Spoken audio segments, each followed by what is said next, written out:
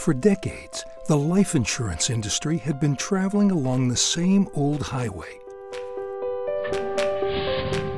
The salesman wanting to move full speed ahead, the underwriter wanting to slow down, and the actuary looking through the rearview mirror, telling them where to go.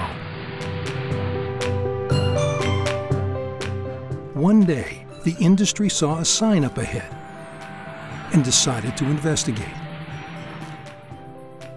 Then, the industry began to see things it had never seen before.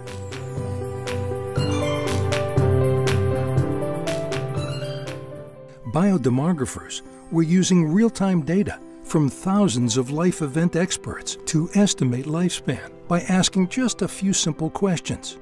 By examining a selfie, facial analytics experts were able to tell if someone was aging faster or slower than average, and even detect if they had been misleading about their weight or past smoking habits.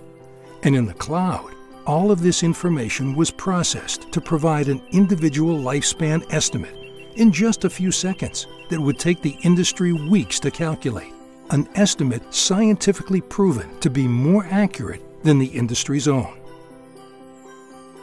The industry was impressed and knew instantly that it had to get science on board, because working with science, they could sell more life insurance, save money, give customers a better experience, and become more profitable, all by bringing faster, more accurate results to the underwriting process. But what the industry didn't know is that smaller, faster, non-traditional competitors were also on the road to science. And if they didn't adapt to science quickly, they risked being left far, far behind.